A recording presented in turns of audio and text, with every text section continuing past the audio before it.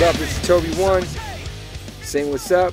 I want to check in, let you guys know the new Madball record's coming out. It's called Hardcore Lives. It's amazing. I had the honor to sing on the record.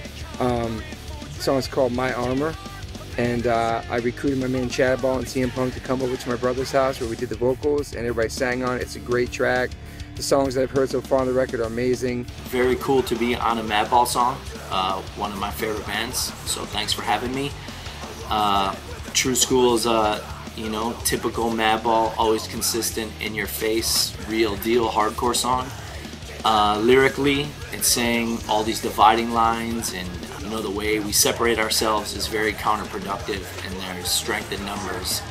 And put the bullshit aside and don't worry about the labels, and let's just be stronger. All the songs with like the song with Scott Vogel, True School, there's, you know, My Armor with Toby. I mean, I think, you know, all the songs have something to offer.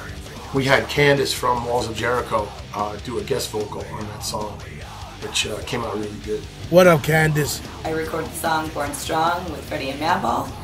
To me, the song is about the strength that we all have inside of us, to fight for what we believe in, to live the lives we want to live.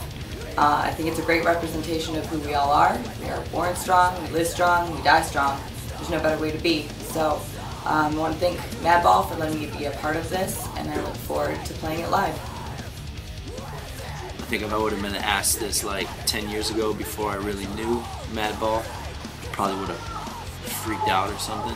Madball is a big inspiration to me and H2O and so many fans and people that I know around the world. And they paved the way for a lot of bands, and it's awesome. They have a new record coming out. I'm really stoked to hear it. It was an honor to be a part of it. That was the first time I ever sang on a Madball record, so thank you guys for having me. It was a true honor. Just think about what it meant.